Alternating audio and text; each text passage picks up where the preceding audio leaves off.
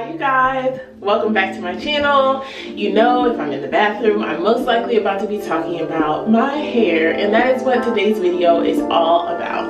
So first of all, updating you guys, because as you can see, I did get color. I did get my hair bleached, which is like dun dun dun. But yes, I did bleach my hair. My hair has been bleached once before in the past. If you've seen my natural hair story video, I don't remember what I titled it, but whatever that thing is, if you've seen that, you knew all about me coloring my hair. And actually in the past, when I colored it, it was amazing and I was obsessed with the color, but I didn't really adjust my regimen to add extra moisture to my hair since I had the color, and that came to bite me in the butt. You can find out all about that by watching the video. Go click the video. But anyways, so I'm here today, like I said, to update you. So now that I have the color, I basically was inspired by the color that I had in the first time. We actually tried to recreate it, but my best friend Kimberly, y'all know I mention her all the time. She does my hair when it comes to color and things like this. So she colored my hair and passed it out last Thursday. So it's been about a week, and I'm probably gonna end up washing it because I'm just thirsty to see what the curls look like with the color. I'm really excited about that. But anyway, today's video is talking about how I have now celebrated 6 years natural. That to me is wild. I have been natural for 6 years.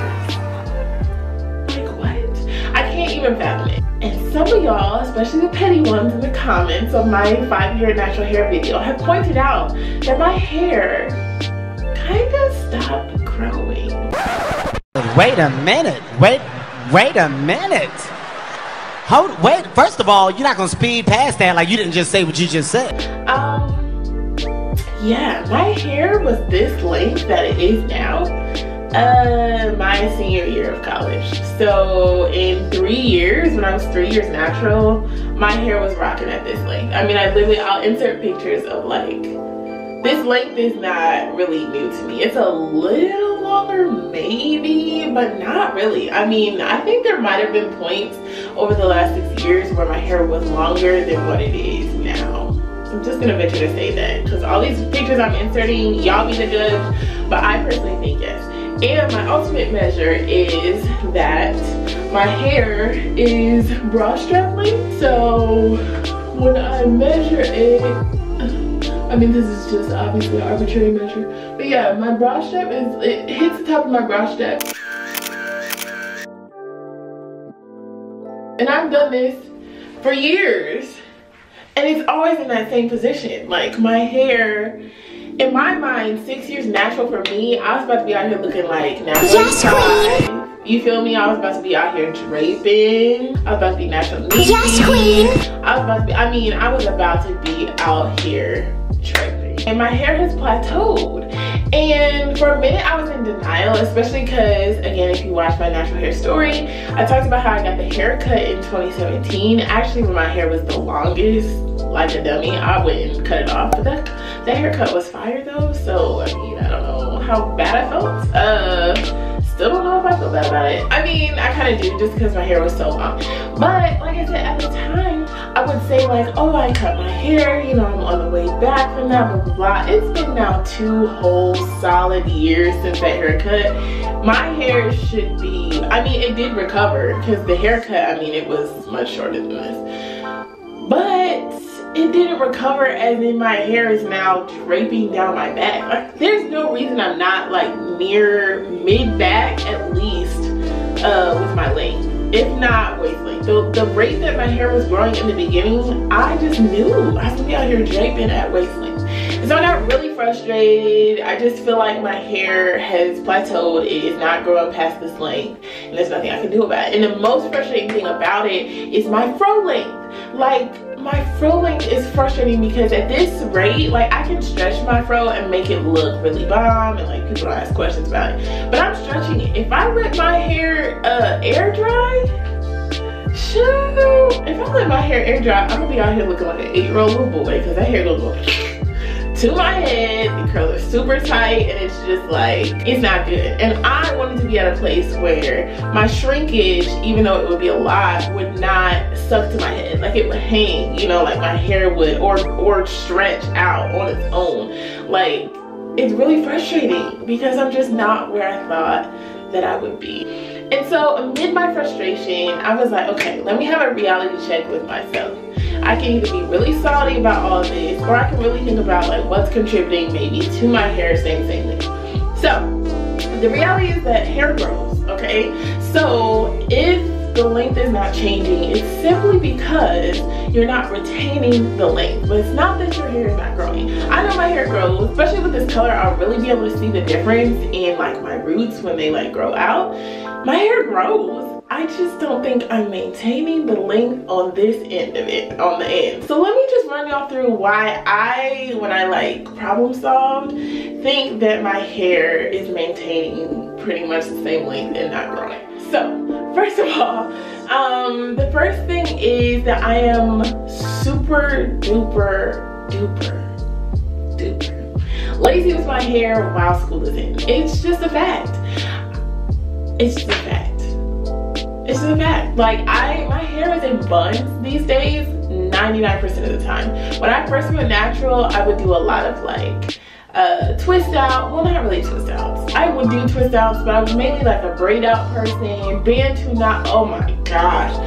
Bantu knots is my thing. Bantu knots and braid outs was like my like back and forth. I did a lot more with my hair as far as styling, which means that I would wet it and rinse it a lot more often. Like I was exploring and it was fun, but I kind of fell off of that and became like a wash and go person, which also wash and goes, while they're awesome and convenient sometimes, they also lead you to like really matted hair, and you start like laying on your wash and go, and the curls are all tangled with each other. Like your hair is not stretched, so it's just all getting wrapped around each other and getting matted. And then instead of washing it, I would just throw it up in a bun and put some gel on my edges. And I think that laziness partially contributes to this, because my ends, my ends had a story of its own. And that leads into part 2 of why I think my hair stopped growing. Is in the beginning, I would pretty much get my hair pressed out every like 3 to 6 months. Now, when I got my hair pressed for my birthday, remember I told you guys that was the first time I had it pressed since last year. And presses are actually really healthy for your hair done sparingly, because it kind of resets your hair, resets your curl pattern, it stretches everything, it detangles everything. And the other thing that I do when I get my hair pressed is I get my ends trimmed. And so without going to get my hair pressed out for a year, I had my ends trimmed for a year. And you know, if you chill out with split ends, they grow, and so you have more split ends. And then when it's time to get it cut, you're cutting off more hair. And yeah, that was just my testimony. So really, I was kind of defeating my own purpose by not consciously going and getting it trimmed on a regular basis. Like all that new growth that I was having was probably just getting eaten up because yeah, I wasn't taking care of the ends. So laziness, my ends. I in the beginning also was taking vitamins. I don't think you have to take vitamins for hair to grow. Let me not just be out here claiming that. But I don't know, maybe it did help because of the rate that my hair was growing back then and just the sturdiness, I guess, of my hair. So I am kind of considering the idea of going back to taking some kind of pill. And the pill that I was taking originally in the beginning actually eventually started making me lose my appetite and like my taste for certain things. So I have to be careful about the one that I pick, because I mean literally I would get like a gag reflex when it was time to eat, and it was like with eating anything. So I had to get off that pill. So I'm gonna look around and see if there's a pill, mainly a vitamin. I think I'm gonna focus on vitamin that I can add to my regimen, because another thing that I did when I was like freaking out, like why isn't my hair growing, is I went and watched some YouTube videos, and that was one of the things that some of them mentioned is maybe your body is deficient in something, and so your hair needs whatever that is, whether it's iron or whatever hair needs, and you're not getting it, so maybe you should be supplementing with vitamins. So I'm like, okay, noted. The other thing which I kind of hinted at with the laziness of my hair and just like throwing it up in buns and not really caring about how matted or whatever it gets is 2 things. One, not really caring about my scarf staying on at times. Like, I used to have a satin a satin pillowcase when I was little and my hair was like growing. I had a satin pillowcase. But now I kind of, you know, it throws off the aesthetic of my bed, and it's like, it's not really a priority. And so I have all cotton pillows, a cotton body pillow, all that jazz, but no satin pillowcase. So my scarf falls off, my hair is just, you know, getting sucked up by all the cotton, potentially breaking off, all that jazz. And so what can I really say to that? Like, I can't really complain if I'm not using a satin pillowcase. I think it was Juju B who said in a video about how frequently she like wets and moisturizes her hair. So I used to wash my hair about every 4 to 5 days, and I would do the Shea Moisture Deep Treatment Mask every time in the shower, like faithfully, which was almost like a deep conditioning treatment. And I can't tell you the last time I did that. Most times I'm in the shower, I do a quick like shampoo condition. Like, I did try to update my regimen, which you all saw that video last year. But for the most part, I wasn't doing it consistently. I wasn't doing it every 4 or 5 days. Like, I would go sometimes 2 weeks, 2 weeks. And I, like, for some people, they can do that. They have ways to like moisturize their hair throughout that time. My hair gets really dry to the point where like, it's the kind of moisture that it only has a few days post wash. So with me going 2 weeks without that, my hair would be like brittle. My hair would be like brittle, and then I would be starting over with getting in the shower, which caused me to lose a lot of hair in the shower. So while I'm detangling, I mean, my hair was just super brittle, super dry, so I'm losing a lot more hair, you know, in the shower while I'm washing and detangling. I mean, literally, I would have like just hair everywhere in my shower, which just should not be the case. Yes, you shed, yes, you lose hair at times, but it just really should not be the case that it is that bad. So I think those are all the things that I came to terms with of like, this is why my hair is maintaining the same length. I thank God it's not like getting shorter. Like, I'm not losing hair like up this way, but me and bra strap length are just stuck like glue, and I'm just over it. Like, I'm kind of at the point where I want to see how long my hair can get, so that from there, if I want to cut it or do crazy stuff with it that I just feel like doing, I can do it, because it's like, oh, I like saw how long it could get. I grew it out for all those years, and I could figure out what I wanted to do from there. I also wanted to jump in here and share with you guys that I forgot like the main one that I think is contributing to this, and it is the fact that I stretch my fro with heat, typically with a blow dryer. I've actually showed that routine on my channel before, but this is the post that I made on my profile talking about like, this is my hair with shrinkage, like letting it air dry and picking it out, which is not typical for me, but I'm going to try to challenge myself to do that all summer long and not to stretch my fro with heat, because that had just become regular part of my routine, and it changed the texture of my hair and just, you know, contributed to a lot of dryness. So yeah, I think that plays a part as well. I just know that I should be retaining more length than I currently am. So what am I going to do about it? I'm going to try to address all the things that I brought up and kind of do an update with you all. I've seen videos about like the rice water. I don't know how I feel about that, especially because people say it stinks. I don't do good with stink, and so I don't know if I want my hair stinking like rice water. Don't know how to feel about that. So now that I have this bleach back in my hair, I know I have to be adamant about adjusting my routine to maintain more moisture in my hair, give my hair more moisture. I don't have an option about that, or else I want to be losing hair at the rate that I was when I got bleached the first time. No! God, please, no! No! No! And I don't want that. So I know it's pretty urgent that I change my regimen. So if you all have any suggestions, I'm totally open in the comment section to anything that you want to offer, suggest, products I should use, etc. But yeah, I'm just gonna try to address those things. So far, I've done good with, I had a hair consultation for my birthday in February.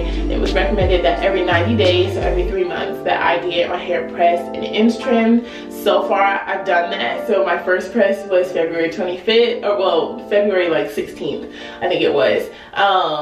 And got my ends trimmed real good, and like I can tell the difference. Like the ends of my hair just coil so perfectly, and so like it just does something different. It hits different after a trim. And so I did that, and then I just got this press last Thursday, like I said. So that was like what, the 10th or 11th. So really almost an exact 90 days. Got my ends trimmed. So I'm feeling really good, and I feel like this will be a step in the right direction.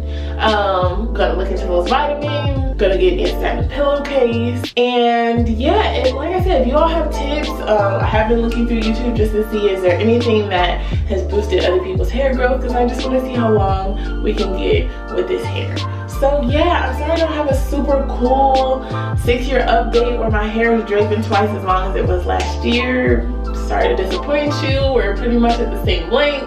And I just wanted to be honest and admit that to you guys. I feel like a lot of times on YouTube there's this pressure to be like this perfect natural and like I do everything right and like all this stuff. And like y'all be praising my hair sometimes and I'm like, if you only knew, like I don't get it right all the time. And this is a perfect example of all the ways I'm not getting it right now.